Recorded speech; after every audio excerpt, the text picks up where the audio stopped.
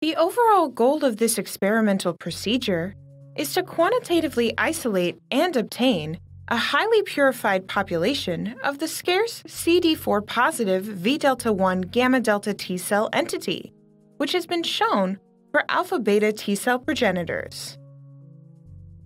This method can help answer key questions in the field of extrathymic T cell development about what initiates, drives, and modulates the induction of adaptive immune responses.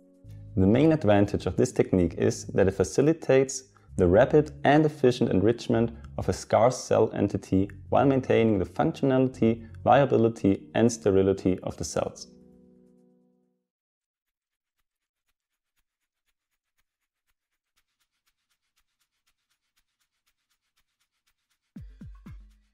To isolate the PBMC, begin by diluting 50 to 100 milliliters of a freshly obtained human blood sample to a 1:2 ratio with PBS.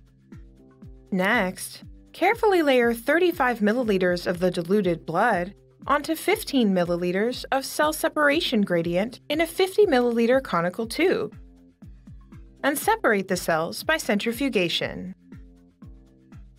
After collecting the lymphocyte layer, wash the cells in PBS, and resuspend the lymphocytic pellet in 1 to 5 milliliters of a hypotonic buffer solution to lyse the remaining erythrocytes.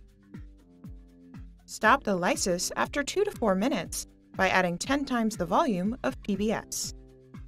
Then pellet the cells and wash them in 10 milliliters of fresh PBS.